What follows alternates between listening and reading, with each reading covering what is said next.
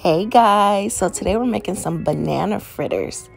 Please make sure you like, share, comment, and subscribe. Let's get started with the recipe.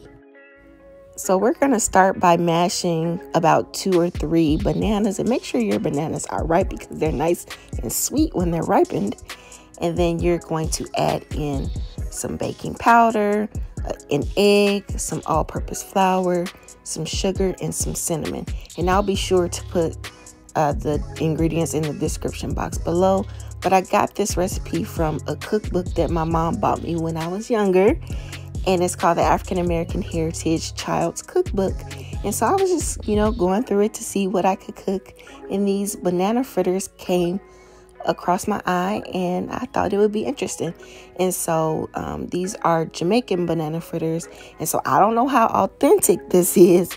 I've looked at some other recipes and it looked like you can add some vanilla extract, or you can use brown sugar instead of the granulated sugar. So you can really play around with this, but these were super quick and easy. It could be a nice little snack, or you can eat this with your breakfast or with your brunch. And we're just going to garnish it with some powdered sugar. But that's it, guys. These are really good. This was my first time making it and trying it, and it was really good. I hope you guys give this recipe a try.